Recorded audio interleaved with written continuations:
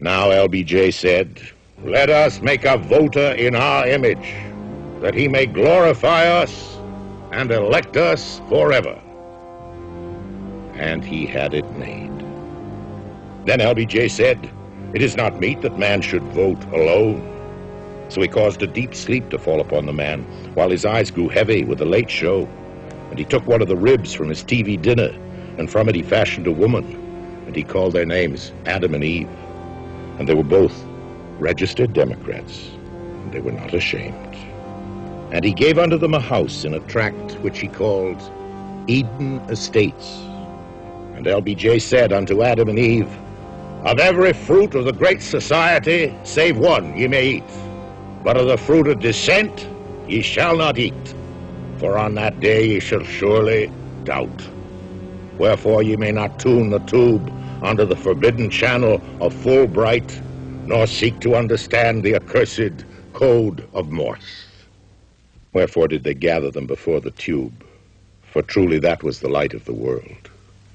And Adam rested beside his six-pack, and beheld the eternal cowherds beset by the feathered tribes of Geronimo. But unto Eve this was an abomination and a drag. Now did Adam drift off to the land of Nod, and there entered into Eden Estates an intellectual, who was more subtle than any serpent. And he said unto the woman, "Thou mayest indeed tune unto the Forbidden Channel, and see it like it is, baby." And lo, she beheld a flash of light, and great speckled birds from the sky, hurling bolts of flame upon the hamlets of the followers of the bearded prophet Ho. And there was a great battle, and its name was Tet, and it was offensive. Now when Eve beheld this, she was sore afraid, and cried out, so that Adam awakened. And he said, "What manner of channel beholdest thou? This scene is forbidden, and for this disobedience LBJ shall surely smite thee."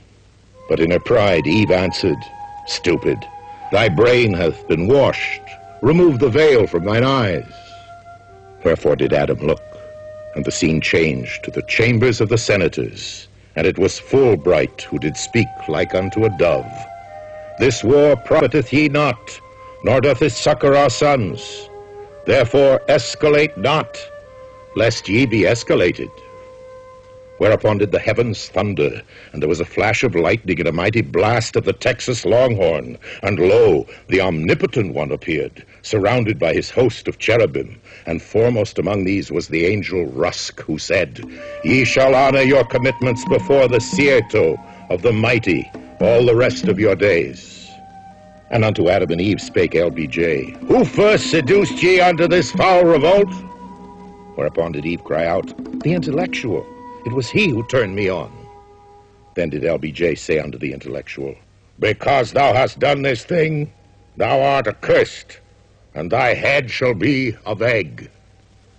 And unto Adam and Eve he said, "Because ye have been disobedient, and hearkened unto the dissenter, a surtax shall be laid upon ye. Inflation shall be visited upon your heads, and your stocks and bonds shall be brought low." Therefore did LBJ banish them east of Eden Estates, and they wandered in desolation until they came to a place called Credibility Gap.